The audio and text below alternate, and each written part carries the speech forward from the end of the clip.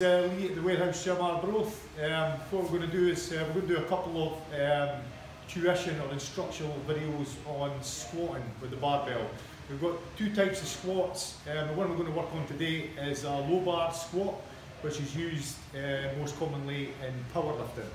I have Alec here, who's a competitive powerlifter. He's going to give me a little hand today just to show you the movements of the back squat, the positions you should be in, and also the positions of the barbell as you're going through the movement. To start off with, we'll show you where the bar should be. So this is called low bar for a reason. Alec, if you want to go in there. As you can see, he's got that tucked in quite low there. Right in by his shoulder blades there. Okay. And then he's going to take a walk out. The difference with a low bar back squat, he's got a reasonably wide stance here. Alec's going to lead with his hips. So to start off, he's going to kick back with his hips. On the way down from here, you can see the barbell is still in the mid-foot position at that point there. He's able to drive through his hips on the way back up again. You do that again, Alec. So kicking back with his hips to start off with.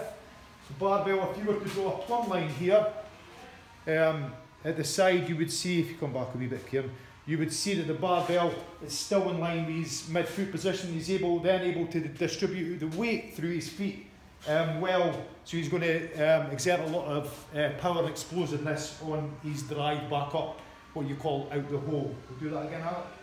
So kicking back with his hips, going down. Once he's going to break parallel here, which means his hip joint's below his knee joint, driving back up. And there, if you can read that just now, Alec. What you'll find, Alec's body type means that he's still able to keep a reasonably well upright position when he's squatting. Depending on your body type, you'll find that some people, when they're doing a low bar back squat, for me, for instance, I've got quite a reasonably long torso, so I feel the need for my torso to fall forward that wee bit more. The barbell is still the same. The barbell proximity to the barbell is still the same.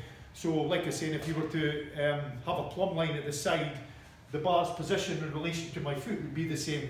The bar would still be in line with my mid-foot position there, so that when I'm driving out the hole, the weight's evenly distributed through my foot, so I'm able to drive with a lot of force. Some people, if they're in the wrong position going down and the barbell's off, if the bar's too high, too low, or their position's wrong as they're going down, that barbell position could be off, so they're maybe driving out the hole, and you can always see that in their feet when they're coming out. Maybe the heels come off the ground, there's too much weight went to the front, or vice versa. So Alec's got a pretty decent low bar squat. I thought he's a good subject to use to show you how to low bar correctly. It's just a short video today, just to give you a little idea on how to do this correctly. We've got another video coming for a high bar back squat. Okay, train to win.